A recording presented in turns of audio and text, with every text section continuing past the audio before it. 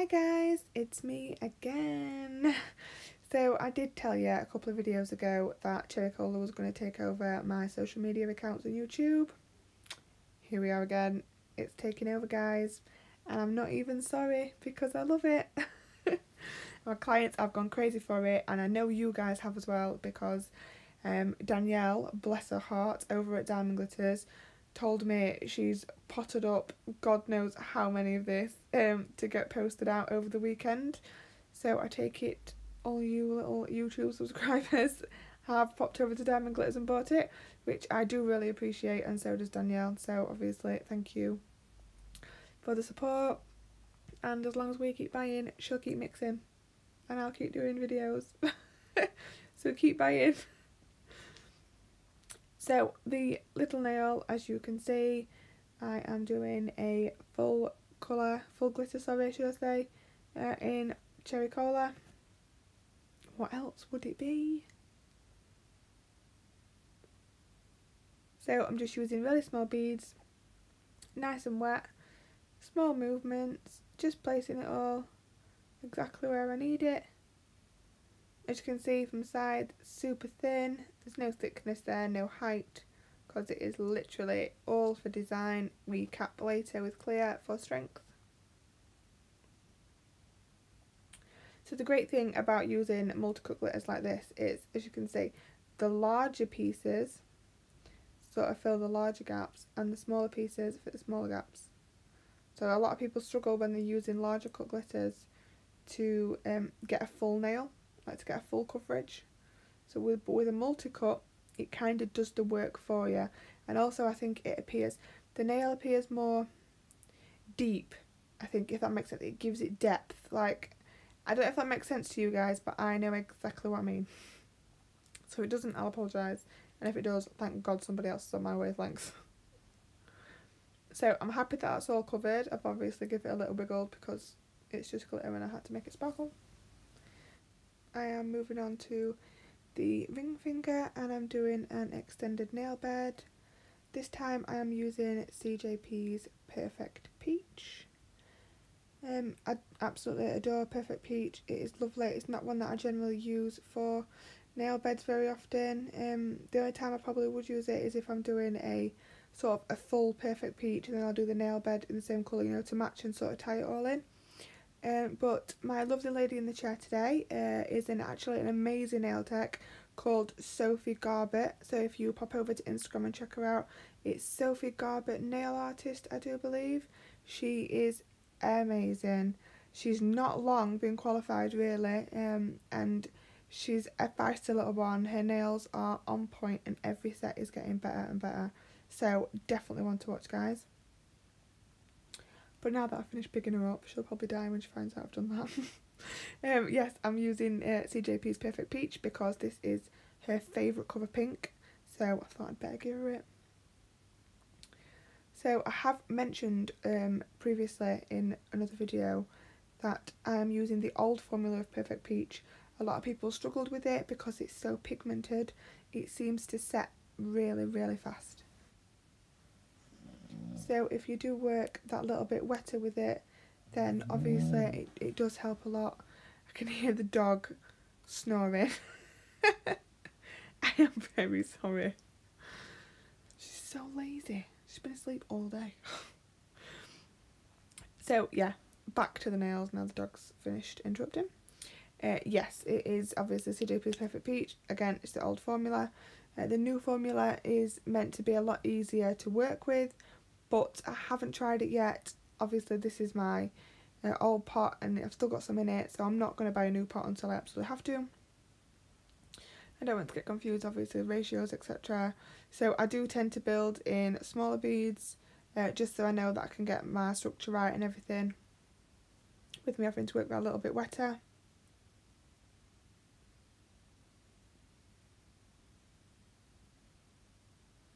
So just keep brushing, making sure you're happy, always bringing that smile line back into a point.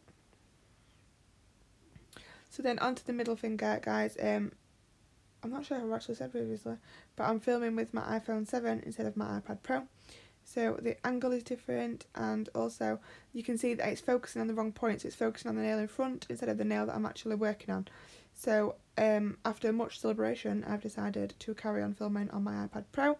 This was just a test, and plus I have filled my iPad Pro up with videos and pictures and whatnot, so I'm having to delete pictures of my children so I can fit pictures and videos on for you guys.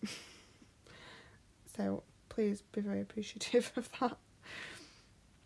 But basically what I've done on this middle nail is on the tip I have actually used two glitters. So I have used fuchsia and purple in the holographic multi-mix glitters. So that's fuchsia and purple in the holographic multi-cut glitters. And then at the cuticle area I am using my beloved cherry cola. I'm just blending that up now. So again, I will apologise that it's not in focus, but obviously the iPhone 7 is not suitable for me filming. So from now on they will be done with the iPad Pro. Now that I've deleted most of the pictures of my children of it. I mean, I have saved them on another device, don't think I've just deleted them forever. Like, I'm not that bad of a mother.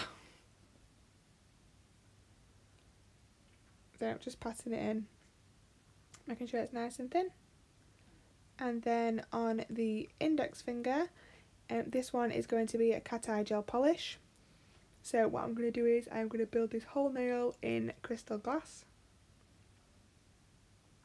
You can see how it's really blurry and it's just focused on the nail in front. It's absolutely drove me insane. But you can still see what's happening. Obviously I know everyone loved this set, it got loads of feedback and things like that, so, and I had the video, so I know it's not the great quality, but I just thought I'd upload it anyway, because you never know, it might help somebody.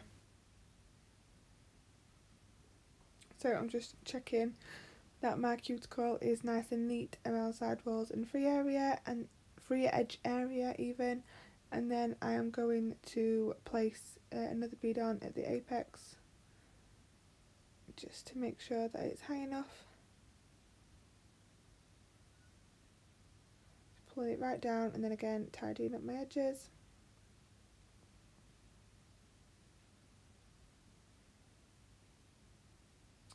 You can see I'm having a chat to my client at the same time, the brush just starts floating in the air randomly. So I've come back to the ring finger, and as you can see I have refined my smile line, and I'm just cleaning it up of any dust now, and I'm going to apply CJP's Black Magic to the tip. So we all know black acrylic can be a mare to work with, so the best thing I think to do is just to paint it the best you can right up to the wings. Try not to get any on cuticle, because we know it stains and it will ruin the picture. So just pulling that right up to the wings and then patting it into place.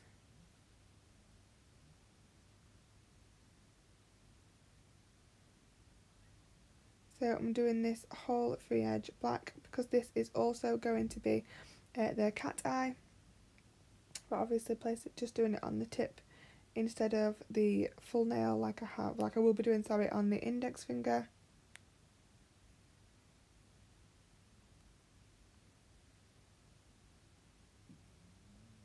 So I'm just again making sure I'm happy, pushing it all into place, patting it all down.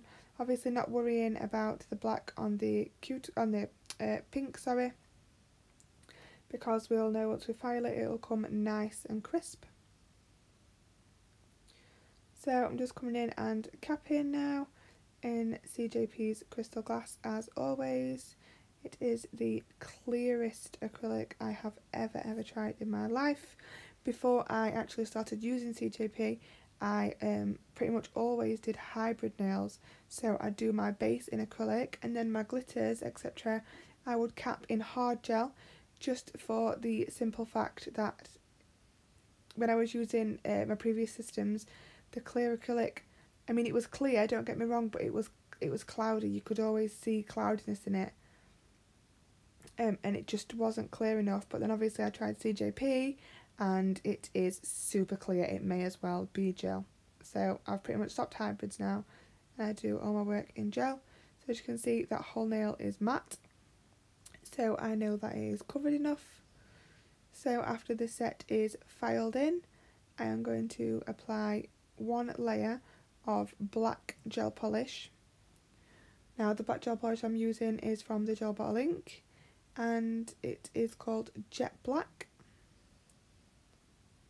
So I'm just doing a nice thin layer. Obviously you don't want to work too thick with black because it can wrinkle. So nice and thin, very slowly just teasing it into that cuticle area. Making sure you've got a nice even coverage because you want to try and get it done in one coat if you can, because you are going to apply another coat of colour over the top. We're going to cure for 30 seconds and then we are going to go over with our cat eye polish. Now this is Cat Eye 05, also from the Gel Bottle Ink. It can be used on its own, so you can do a coat of colour, cure, then another coat of the colour and hold the magnet over. I like to do it over black, just because it gives it that much more definition. So like I said, I've done a layer of black, cured, then I've done a layer of the Cat Eye 05, so you can see it's still wet, it's uncured, and I'm holding over my magnet. Now hold over your magnet for around 10 seconds maybe, and then you're going to pull it off, and voila, is all I can say. Wow. So you're going to pop that straight into the lamp to cure for 30 seconds, and you literally, as soon as you take that magnet off, you want to be popping it in the lamp because you don't want that pigment to start falling again and to start settling down.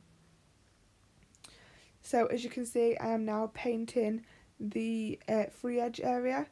So obviously I've used a normal brush just to paint the bulk, and now I'm coming in with my Gel Bottle Ink detailer and I'm just painting around my smile line area just with the Cat Eye 05. But there is no need to paint the black because we've got the black tip underneath, you see. So I'm just making sure that I've got around that smile line area nice and neatly, and that it's blending into the previous bit that I've applied. Excuse me.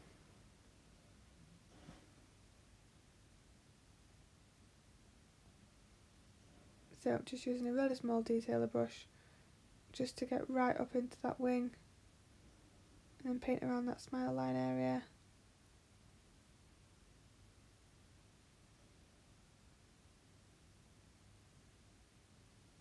And then I'm going to come back in with my actual bottle brush and just blend them two together, make sure there's no seam. And then we're going to hold over the magnet again for around 10 seconds, which feels like forever, and then you're going to pop that into the lamp to cure. So here we are top coating. So I'm top coating using the Gel Bottle Ink's Extreme Shine top coat. Just really wish that I'd pick up how sparkly that is. It's just not. It's focusing on my nail for some strange reason when it's fugly. It's focusing on my fugly nail instead of that beautiful nail I've just created. So I'm just applying a really good layer of the Gel Bottle Ink's Extreme Shine top coat.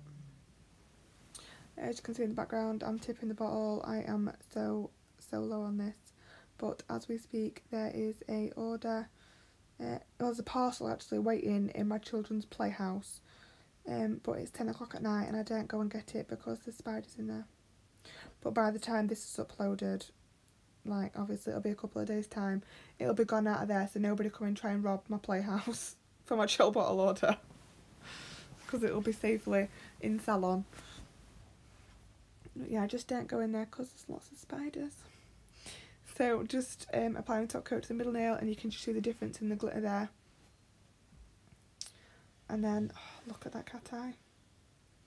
This is my favourite cat eye. It is absolutely beautiful. It is absolutely, oh, it's amazing.